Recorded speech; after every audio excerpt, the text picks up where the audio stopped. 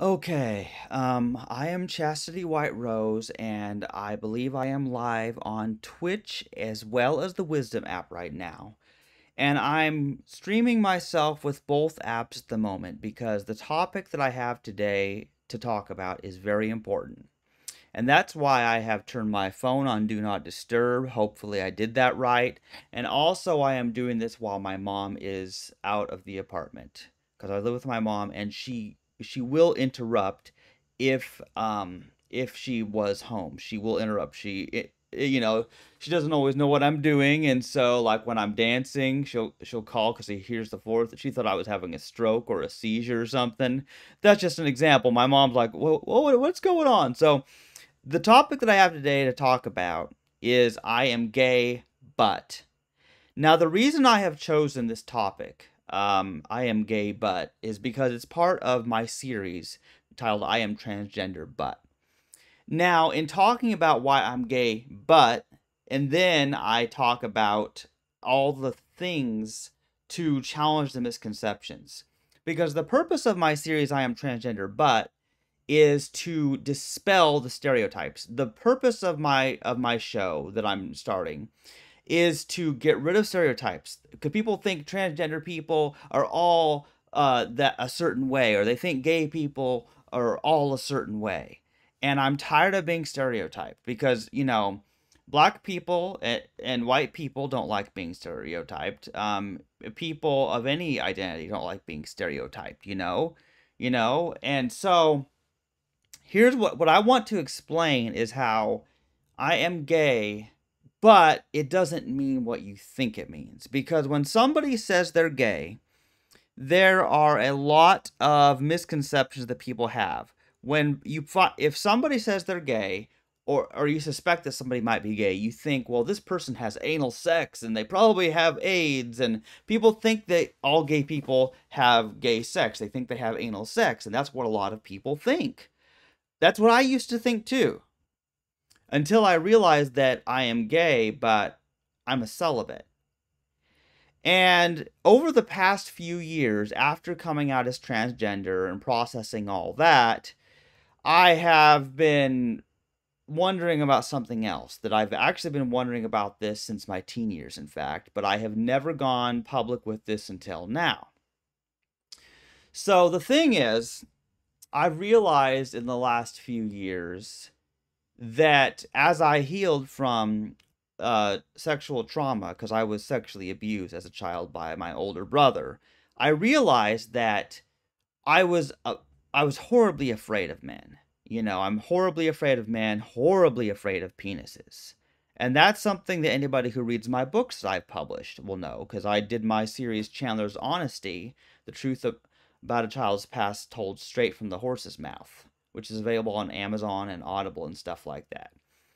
So I've already talked about this in my published books, how I'm afraid of men and I'm afraid of penises. So this is true. So the thing is, I am afraid of men and I'm scared of penises, which is what happens when you're sodomized as a 2-year old. You develop a fear of penises because they are terrifying. They're terrifying when they're stuck in you and you don't want them to be, because that is an act of violence. And I want to make clear that trying to have sex with a child, regardless of what type of sexual activity that is wrong. That is wrong because that is not consensual. Okay? So I was sexually abused, and this colors my views today as a 36-year-old adult. It's 34 years later, and although I'm also scared of men, I also have become more increasingly aware that I'm also attracted to men at the same time. And this is where it gets confusing because when I was in the Navy and I was, that's a whole other podcast right there. When I was in the Navy and had to shower with all these other men in the same place, I was terrified. Like, I was absolutely horrified. And the thing to understand is that two things in my mind were going on. Because on the one hand, I'm like terrified. Like, I'm naked in a room full of men. They're going to rape me. What are they going to do to me? Because I'm afraid of men. obviously, and for good reason. When you're sexually abused, that tends to happen. So I've been afraid of women. Been afraid of, well, I've been afraid of men more than women. I'm afraid of certain women because some women have proven themselves not to be trustworthy, but always been afraid of the sight of men. And that's something that I'm slowly working to overcome. At the same time, there was something else that's always gone on, something else that has gone on at the same time. And that is that I noticed back when I was a teenager that I could look at myself in the mirror and I could get an erection at the sight of myself in the mirror. And this is something that it was true for a long time up until the orchiectomy where I had my testicles removed. And this is important to understand because I realized that on the one hand, I was afraid of my own body, growing up and experiencing male puberty. I did not want to look like a man. I really did not want to look like a man. Part of that was due to fear of looking like, my brother or my father. And I didn't want to be reminded of evil men. So if you've been sexually abused or otherwise abused by men, then you don't want to look like a man because then every time you see yourself, it reminds you of them. So that's a horrible traumatic experience. That's hard. That's hard to deal with. But there was more going on to it than that because there was also gender dysphoria. There was also the fact that I didn't feel like a man, and I am in fact a trans woman, and I don't pass as a woman. But the thing is, I was experiencing gender dysphoria, and I knew I was experiencing gender dysphoria. I think I first knew it the day I was screaming at God for not making me a girl. I was at the creek and I was screaming, God, why didn't you make me a girl? Because it would be so much better. And I remember very clearly that there was this girl at a church that I thought I had a crush on. I thought I had a crush on this girl. But one of the first things that crossed my mind was I wish I had been born a girl. And I specifically remember wishing I had been born a girl so that I could be friends with this girl. Because I knew that me being a man and her being a woman would she would misinterpret that I had a sexual interest in her. And obviously that was not the case because if you're wishing that you could be the same gender as someone just so that or the same sex as someone, then just so that you can be friends with them without them thinking you're some kind of rapist that's going to rape them. And the reason that I thought that, and I understand now why I thought that, and that was because since I was afraid of men, I was afraid that men were going to rape me. I thought, well, that's pretty much what most women think, and that's probably true. I mean, obviously, men have raped a lot of women. That's something that's well known. So I feel that my fear about men raping me is similar to the fears that a biological cis woman would experience. They would also be afraid of men, particularly if they have had traumatic experiences where they've been raped by a man. But it's different when you are biologically a man. When you go through male puberty, you look sort of like a man, and you're so afraid of men, but then you look like one. That's horribly traumatic. But at the same time as all this fear and hating my body, there was also something else going on. There was also the fact that I also liked my body at the same time. It's so confusing. It's really confusing. And I hope that anyone listening to this understands the importance of this topic. And the reason that I'm sharing this is because it's very important to understand that being transgender and being gay are not the same thing, but I believe myself to be sort of both. And I believe that knowing where one can connect to the other is important. I'm just being honest here. And I always say honesty is the best policy, but this is hard to talk about. So as I could, as I remember since my teen years and my early adulthood, what would happen is I would take off my clothes to get in the shower, and when I would see myself naked, it was traumatic for me to see myself naked. It was traumatic for me to see my own penis. But when I would focus on my upper body, when I would focus on, the muscles of my arms, I was always proud of my strong arms, my strong arm muscles. I like muscles. I like muscles. I like being strong myself. I'm attracted to muscles. I love muscles. And I know this too because I remember when I got to see a draft horse up close and you could see its strong muscles because it's bulging muscles like horses are strong. And whether I see strong men or strong women or strong horses and I see their muscles just shows how strong they are. I really like muscles. That's just a fact of me. I like muscles. I think it's muscles are beautiful, but muscles are strong. I love muscles. That's just a fact. So as I flexed in the mirror and would notice my strong arm muscles, I started noticing that I was getting an erection. And I'm like, wait, what? But then because I was getting an erection, that fear of my penis and the flashbacks, the memory, the trauma of being raped by my brother when I was 2 years old flooded back. It's it's hard. It's really, really hard to deal with that. And so I liked my muscles. I liked aspects of my body. I was attracted to my own body, as well as that of other men with muscles, but also afraid because see, the more seeing strong muscles makes me think something is awesome, but at the same time, seeing strong men also is traumatic because they're strong, meaning they also have the potential to hurt me. So I fear men with muscles at the same time as I think, muscular men and women look good. And if you ever seen any female bodybuilders, they look really good. I like muscles. I like strong muscles because I like actual strength. But I also like, the muscle definition when somebody does work out.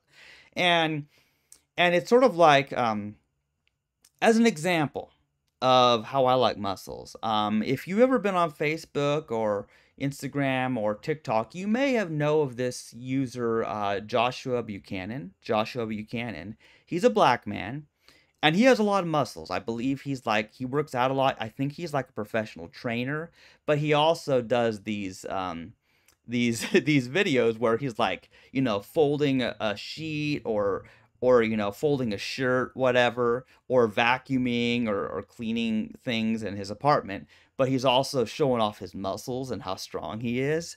And like I have watched so many of Joshua Buchanan's videos. I think that guy is hot, okay?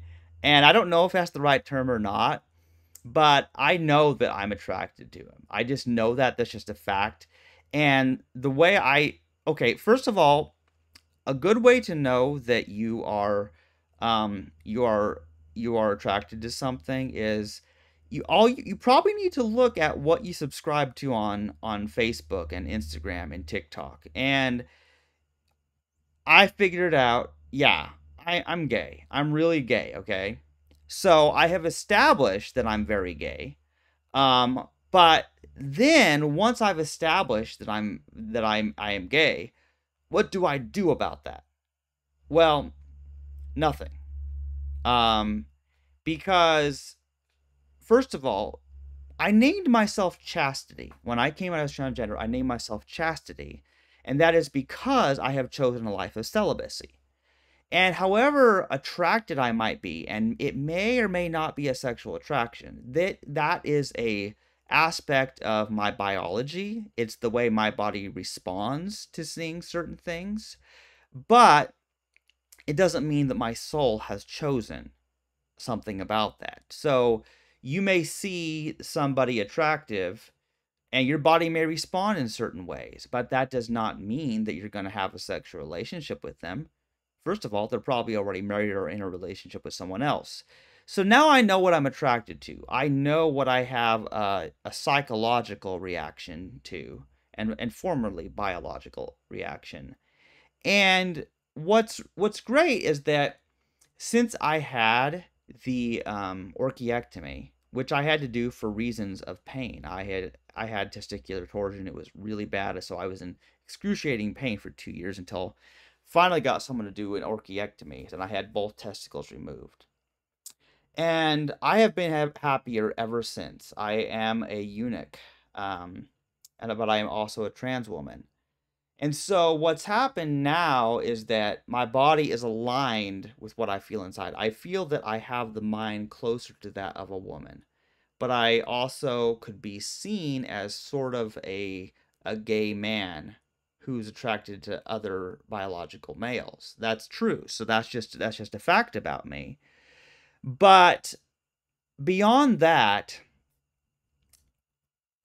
I have chosen a life of celibacy, but I get very frustrated because I like the concept of something like a spouse. I like the concept of something like a marriage, but without sex. And I'm not the only person to say that. Now, for years, I have told people that I am asexual and that I don't experience sexual attraction. The thing is, I may still be asexual with occasional gay moments. I like to think of myself as both. And the thing is, because I'm asexual because I don't actually desire to have sex with someone. And yet, whatever it is, whether it's hormones, chromosomes, or what way my brain is structured, my body and my mind do have certain reactions to certain things that I see, and that's just a fact.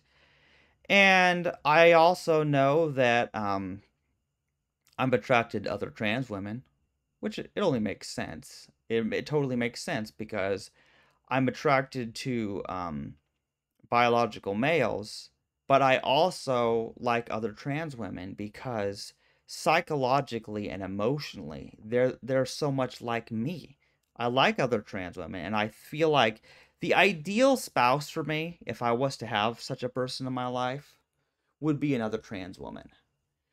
That would be what I would prefer, to have a sexless marriage with another trans woman where we just are life partners. That's what I want. Um, so that's basically sums up how I feel about the matter. But my mission in life, realizing that I am transgender, but also realizing that I am kind of gay. I feel like one of my roles as a podcaster, one of my roles as a person um, who wants to educate people. I wish to educate people on LGBT topics. And because I do wish to educate people, I feel like I've processed this for a long time and I've wanted to talk about it. I've wanted to do a podcast about this topic for some time, but I've been afraid to. I've been afraid to because I know how people on the internet react. I know how people react, but the reason that I've finally decided to do this is because I realize now that I actually have people who do read what I post. People do listen, people do read, and occasionally people will come across my content. And I have received positive emails from some people about my podcast that I've done. And so, even though there's going to be some very strange reactions to this episode, I very much wanted to record this because throughout my teen years, I was asking the question, and I'd get on Google and I would search on the internet, "Am I gay?" And I cannot tell you how many YouTube videos, how many articles, how many things on the internet I read, and how many I listened to about "Am I gay?" Signs that you might be gay. And I got to tell you, the first sign that you might be gay is if you are typing into an internet search engine the question, "Am I gay?" Yeah, you're probably gay. Just want to put that out there. And it took me, I realized something was weird, but it took me years to be able to finally process that, to finally realize that, yeah, I'm gay, but that doesn't define my choices as an adult person and what I do with my body now, or rather what I don't do with my body. Because I am a celibate. I am a single virgin. Um, and that's the way it's gonna stay. That's the way it's gonna stay. But as you might imagine, this did kind of mess me up when it came to Christianity. So in my teen years and early 20s, I was really struggling with this because I was wondering, well, am I gay? Am I transgender? I was kind of wondering about this in my late teens. I remember some of the things I was looking up when I was 19, before the Navy even. I was typing in, am I gay? Am I transgender? And I really suspected that something was going on. I had a feeling that I wasn't cis straight, but I didn't really know all the terminology back then. So I was searching "Am I gay?" and I was finding some very interesting content, especially like one. What was that name of that person? Zinnia Jones. That was their name. They were a very interesting YouTuber, and I watched a lot of their videos. But realizing that I might be gay or I might be transgender, I had this weird feeling that people were going to judge me at church. And I was afraid to really tell people about this. I was totally afraid to tell people about this because I went to church with my mom at the time, and I attended church for a few more years until I finally stopped when I was about the age of 25. Like, I quit going to church. I had a bad experience at a church, and I started working for Hy-Vee about that time too. And so I tried to put things out of my mind, and it wasn't until I was 31 years old that I came out as transgender. But recently, what helped me so much as a person who kind of lost my faith, and I became an atheist for 10 years, I what really helped me is that I listen to a lot of audiobooks. I listen to so many books. I remember I bought several audiobooks by gay Christians, and I found that there are Christians who they identify as Christians, but they also realize that they're gay. Matthew Vines, Justin Lee, and there's others, but I recommend the book Torn, written by Justin Lee, and I recommend the book God and the Gay Christian, written by Matthew Vines. Now, I haven't read the books, I listened to the audiobooks, but I also bought copies of the books too to loan to other people and give to other people. That's a very important thing. And so, because I want the information in those books to get out to people because um, I feel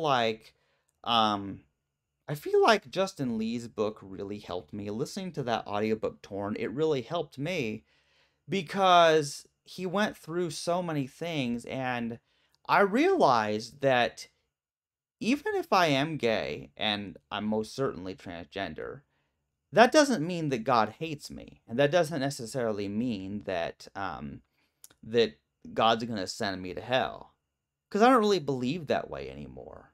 And I do believe in God, but at the same time, it's a different concept. It's more of a universal force, it's more of an intelligence, but not necessarily the same as the view promoted by mainstream Christianity.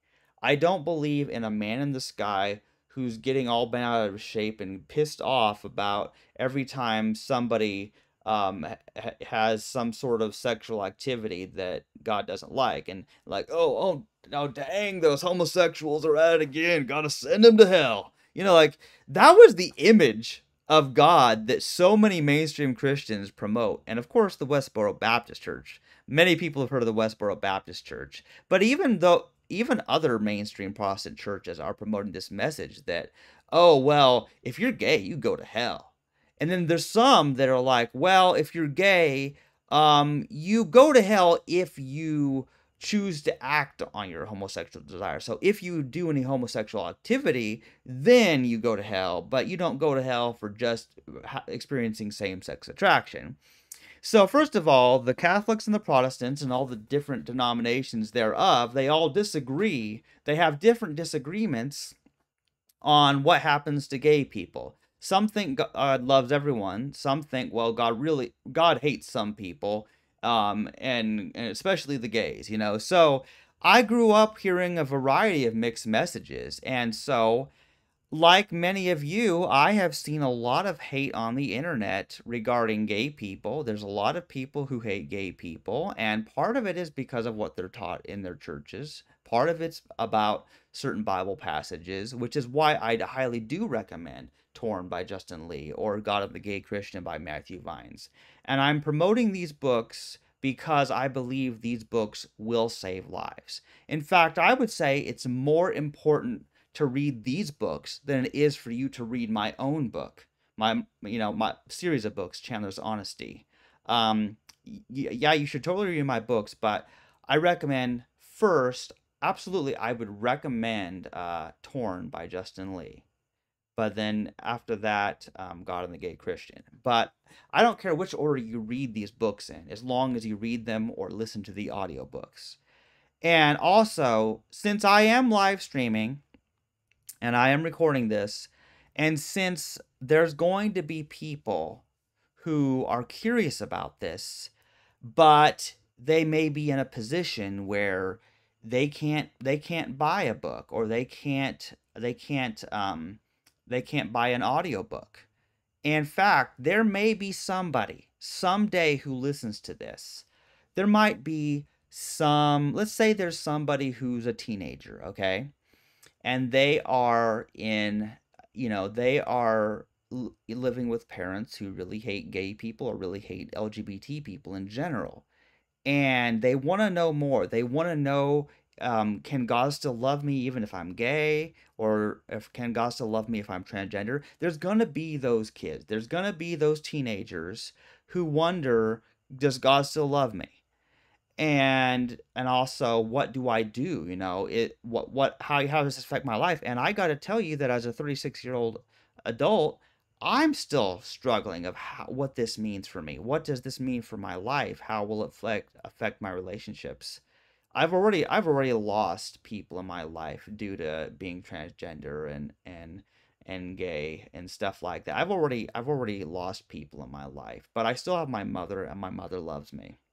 So shout out to my mother if she ever listens to this. I do love my mother, and don't get the wrong idea. Just because I try to make sure that I do my most important podcast when my mom is out of the house isn't because I don't love my mom, nor is it because I'm afraid of her to hear what I have to say. Because I absolutely have important things to say, and I know that she loves me, and I know that she is my ally. My mom is an ally to the LGBT community. She absolutely is.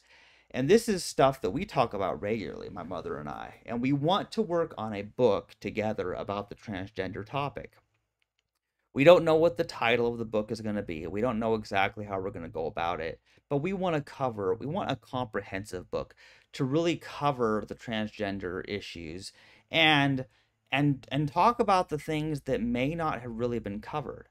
You know what I mean? Because there are a lot of transgender books on the market. There's a lot of people writing books about them being transgender, and there's a lot of books about being transgender. But at the same time, there's a lot of misinformation. There's so much misinformation that people are spreading about, thinking that you know, tr- well, there are people who believe that, oh, trans women want to go in women's bathrooms so that they can rape women. And first of all, men have raped women throughout history, and they don't need to go into a women's bathroom to do it. Just putting that out there. And I believe that the vast majority of trans women want to go in whichever bathroom they'll be allowed to because they got to pee or poop. And that's why people go into bathrooms. I'm all for gender neutral bathrooms. And I use the men's restroom to this day if a gender neutral bathroom is not available because it's the safest option for me. Because nobody can try to question me about whether I belong in the men's restroom. Um, but that being said, the transgender topic as of this moment, because this is the year 2023, there are so many states passing anti-transgender laws. There are bills trying to ban gender affirming care, some for people under the age of 18, some banning them even for adults. And I live in Missouri, and what has happened in Missouri, what almost happened, could have resulted in a total ban of people getting their hormones, which could have affected me. And if that does happen to me, I will still live, of course. But I want people to know that estrogen has made the biggest difference in my life. It's made me happier. It's made me more social. It's really changed how I feel about myself because the mental changes as well as the physical changes make me more comfortable in my own body. So I believe that definitely adults, especially people like me in our 30s, we know what we want. We have the right to decide what we want to do with our bodies, what surgery or hormones we want to take if we choose to do that. So I'm all for adults transitioning. Children transitioning, I think, is good idea in some cases, and I think that's up to those children to decide along with their parents and doctors. I don't want gender affirming care of any sort to be banned for anyone, even if they are a teenager. They're not 18 yet. I don't want it banned. I think it should be a case by case basis, and I've said that for past few years, honestly. And I have my opinions on trans women in sports, transgender people in sports, and I've shared that elsewhere. But briefly, I'll just state that we need to have separate transgender sports leagues. I would watch sports. If we had all the transgender people in their own sports league, I would so totally watch sports because I would be interested in knowing the results. I would totally love to know the results of that. And I'm not someone who watches sports, but I would totally watch that. I would at least follow the news related to that. But anyway, I don't want to go on too long. I don't really want to go on too long about this, but I do hope that people understand the importance of why I had to do this episode. The purpose of this episode is for me to explain my history about how it's affected my relationship with God, how it's affected my life, and as it relates to the trauma I experienced when I was a child. And everybody has to figure out their own journey. They have to figure out their own journey. And the thing about this is that there is already a tendency to sexualize, to over sexualize transgender people. And there are some people that when they find out about transgender people, they get exceptionally interested in their bodies and they want to know what's in their pants. They want to know what genitals they have. It's creepy. And this even happened to me at work. There was a guy who would ask me while I'm shopping. I wasn't working that day, but several times this happened where he's asking me, "Are you gonna get your pussy cut open?" This was an employee at the Hy-Vee grocery store while I'm checking out, just buying groceries. And he's done this a few times. It's horrible. Don't go around asking people, "Hey, are you gonna get your pussy cut open?" Don't do that. Don't do that. That's rude. You have no business asking about people's genitals, especially in public. That is unacceptable behavior. And I told HR, and she's like, "Well, he's brain damaged. He doesn't know what he's saying." I'm like, yeah, but this behavior still needs to stop.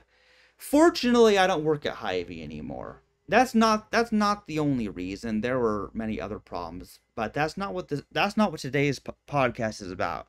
Today's podcast is how I am gay, but I am not a homosexual. I am a homo non-sexual. I am a celibate. My name is Chastity White Rose, and I am the vegan virgin. And I want to make that clear. I am not a sexual object. I'm not somebody who you should ask about my genitals. I'm not that person.